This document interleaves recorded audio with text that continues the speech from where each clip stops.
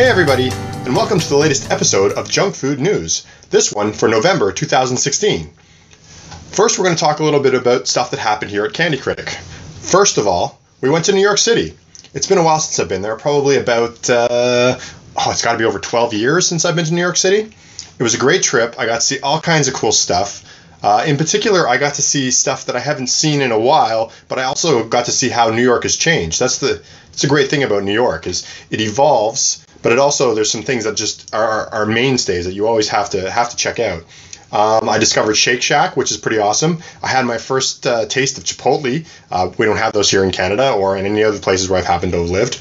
And, other than that, it was a really good time.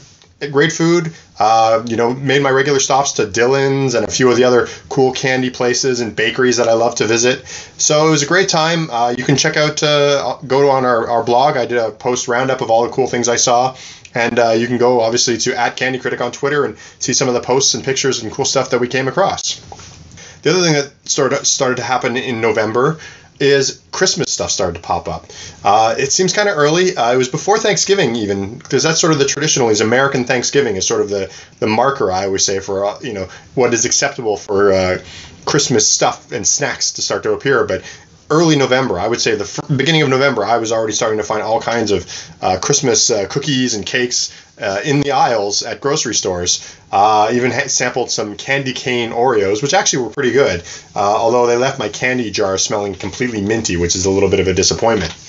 But as we're recording this in December, obviously Christmas is in full gear, and we're going to have a lot of stuff. We have a lot of stuff on the blog and everything posted about all the cool Christmas stuff that we're coming across. So let's start off with the news. First of all, there was an interesting Mental Floss article that sort of explained the physics behind the Oreo twist game. If you're not familiar with the Oreo twist game, the idea is two people twist an Oreo and the winner is the one that has the cream. Apparently there's some physics to make sure you always win this game, and Mental Floss posted them. It was a pretty interesting article. Have you ever dreamed of being a ramen noodle? Probably not, but there's a spa in Japan that lets you live out that dream, whether you like it or not. Basically, what you do is you sit in giant bowls of soup and soak it in. So apparently being a ramen noodle is a health thing. It's a spa. It's said to help make you feel better and give you energy and all that kind of stuff. I'm going to just chalk it up to another weird Japan thing. There was a great article in Mother Jones about candy cigarettes. It was sort of, are they the best candy? Are they the worst candy? Was it something that was important in culture and got eliminated? I mean, today we would probably all admit that candy cigarettes are very not politically correct. But, when I was a kid, I had candy cigarettes. In fact, the Popeye candy, they now call them candy sticks, which I have a whole thing. If you read the Popeye candy sticks review on Candy Critic, why I hate them. But, I grew up with these things and I thought they were kind of cool, and I don't smoke. So, I mean, is there anybody out there who actually had candy cigarettes and candy, that sort of thing, who went, this seems like a good idea. I think I'm going to start smoking. I don't think so, but on the other hand, I do understand why they don't sell them anymore. Also, early in November, there was an interesting article about a place in China it was a building that decorated itself like a cake. And according to the Chinese government, they weren't very happy about that. And they insisted that these people take it down. And I actually believe the government came in and took down the decorations that made this place look like a cake. It's kind of weird, but I guess some people just don't like cake. Lifehacker had an interesting article. It's part of a continuing article called Will It Sous Vide, where they sous vide cook sort of strange things that you wouldn't normally sous vide. In this particular episode, they sous vide cookie dough to see what would happen. It's a pretty fascinating result, so well worth checking out.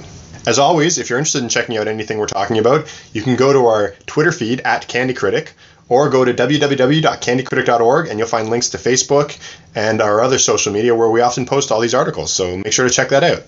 Technology is making baking a very strange thing. Apparently, there's a new gadget out there called Chip, which is a $100 tabletop oven that cooks 4 cookies, but they cook them like K-Cups. So there's these little kits you buy, and it makes 4 exact cookies. Now, I'll be honest, I've only recently started to get into baking in the last few years, like seriously.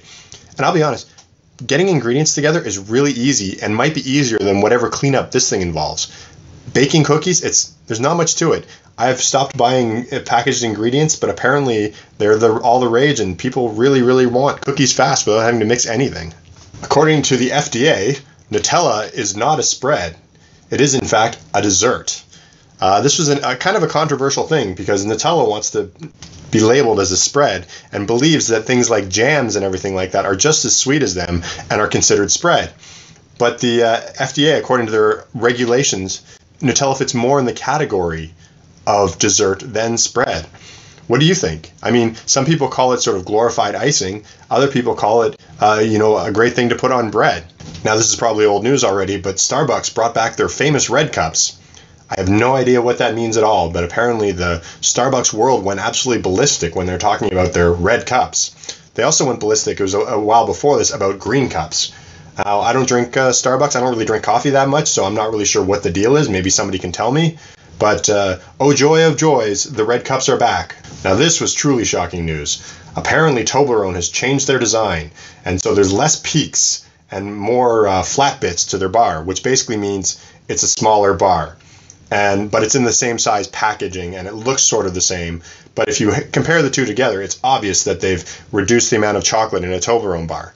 This is a horrible, horrible thing to do, and I hate it when companies, reduce the size like this and sort of create this sort of fake idea of, well, we're not actually shrinking it, but we are.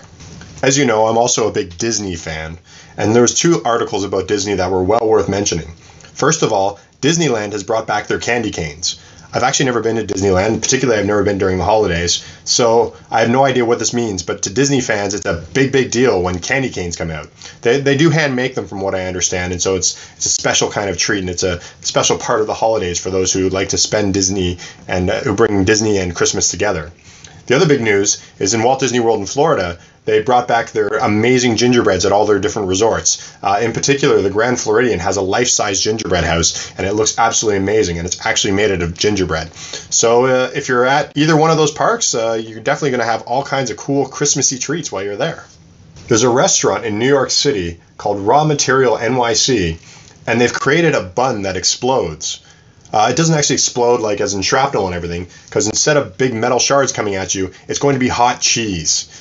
I'm not sure how much better that is, because I'm sure it might scald you and hurt you, but the next wave in hamburgers seems to be exploding buns. Are you familiar with those T-bombs, they call them? Some people call them T-flowers. They're basically these little balls that you put in water, and they're tea, so they brew into a tea, but they also, the little ball opens up into a flower and sort of creates this sort of beautiful thing floating in the bottom of your teapot. So if you have a glass teapot, it's kind of fun and interesting. Well, somebody thought, well, what if you don't drink tea? What if you're a hot chocolate person? Blooming marshmallows. Yep, the idea is there's this little ball you put on top of your hot chocolate, and then the heat releases it and opens up this marshmallow into a marshmallow flower. I think that's kind of fun. After all, hot chocolate is one of the best ways to eat marshmallows. I'm not a huge marshmallow fan. I guess I'm very particular about how I have them. Hot chocolate is often a way that I do enjoy it, and why not make it pretty at the same time, right? In the weird internet category of today's news, there was this crazy thing going all over the internet about a cinnamon bun that looks like Sad E.T. I've seen the picture of it. It kind of looks like Sad E.T. To me, it more looked like E.T. who had gone a couple of rounds with Rocky Balboa and got punched in the face a few times. So it kind of had a resemblance of E.T., but kind of looked a little mangled and kind of creepy. So if you haven't seen it yet, look it up. Cinnamon roll Sad E.T. I'm sure if you Google that, you'll find it. And judge for yourself. Of course, November is American Thanksgiving time. And we had all kinds of interesting articles about Thanksgiving, but one of the most fascinating was about this person who decided, sort of as an art installation, to create a Thanksgiving dinner completely made out of candy. Now, I do enjoy Thanksgiving dinner, and I do enjoy candy, so maybe this would work. I would be a little bit put off if, like, for example, the turkey seemed to be made out of gummy, so hopefully it tasted like something other than turkey, because that would be absolutely disgusting if turkey-flavored gummy. But other than that, it seemed like a fun thing to do, and maybe a fun thing to do as a dessert after Thanksgiving, or maybe for your Christmas meal, to have sort of some of the dishes recreated that you had for dinner in a candy form. It's actually something kind of, maybe a creative idea somebody could try out. Thanks again for listening to another episode of Junk Food News, where we talked all about the news that happened in November 2016. As always, if you want to follow us on Twitter, you can follow @CandyCritic, where we post news all the time, and this is where we source all the articles for this. So if you want to look back and actually read some of these articles in depth, it would be the perfect place to go. You can also go to candycritic.org, and you'll find links to all our other social media there. A lot of our other social media is where we'll post these articles as well. We're just updating our snack facts section, which is our Instagram feed. We're adding something new called the Donut Project, which is coming up soon, and we're returning back with more snack facts all the time. If you want to listen to old episodes of this podcast, past news, as well as our Junk Food on the Road, Junk Food New, which we have a new episode coming up soon, as well as our YouTube show, Chris, Why Would You Eat That?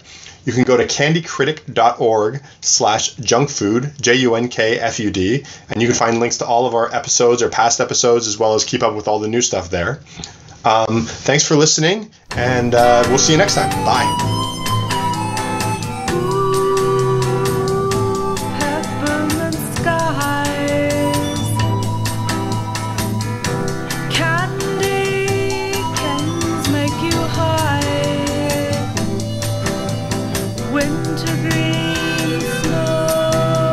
Just to let you know you're candy.